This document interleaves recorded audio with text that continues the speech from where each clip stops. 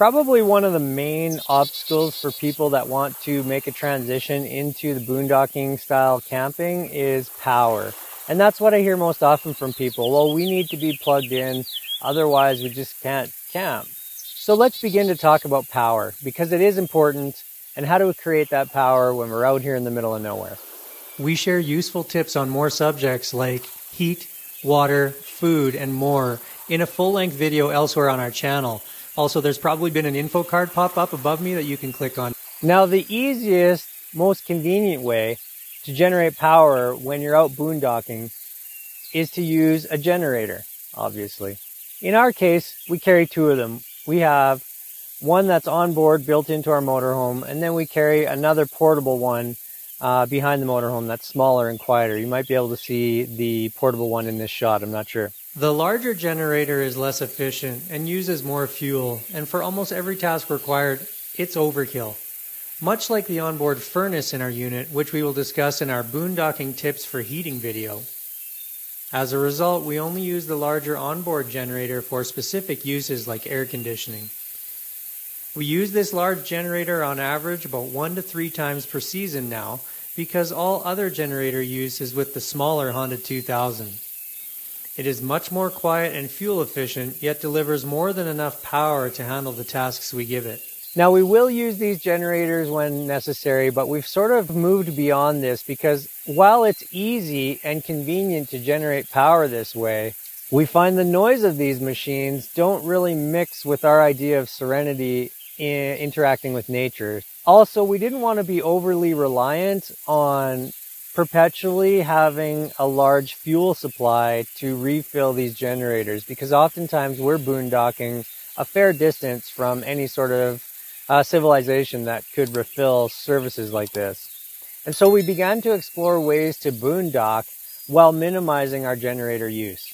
So we're in a scenario now where we endeavor to run our generators as little as possible. I think right now in an average month, we'll run the generators around 2 hours in a month or so. In simple terms, we just began irritating ourselves with the sound of our power blocks. And also we can imagine that when we have neighbors that can hear them, we would also be irritating to them. And we didn't want to be that noisy neighbor for, let's say, someone that's coming out for 3 or 4 days and wants to enjoy the sounds of nature around them. The alternative method that we explored to bring in power and energy to our unit was the use of solar panels and, in conjunction, inverters and batteries. For most of the products that we mention in this video, we'll provide links in the description below so that you can find them easily when shopping for them. While these affiliate links do help out the channel monetarily in a small way, the good news is that if you use them, it doesn't increase your purchase price at all.